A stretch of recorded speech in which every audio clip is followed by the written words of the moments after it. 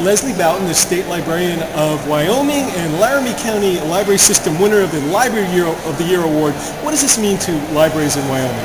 We are so proud of them. We are so proud of them. We have a small library community. We have 23 county public libraries, and we all work together. And so when they win, we all win, and we are just thrilled. They have a beautiful building. It's just a wonderful model library for Wyoming.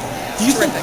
Do you think people have misconceptions about libraries in places like Wyoming? I think so. I think Wyoming's a very large state with a very small population. The former governor said it's a small town with a long main street, and people really don't understand that we've got a terrific library community. We're very current. We have very good cooperation. We have a lot of resources. We do a lot of sharing. The legislature, we have an excellent reputation with the legislature, so we do a lot of things that are real model projects that other people could benefit from. And what's WILD? WILD, well, WILD's our favorite. It actually stands for Wyoming Libraries Database, WY for Wyoming Libraries Database, which we started as a shared database more than 30 years ago. We now have a single integrated library system that serves Wyoming.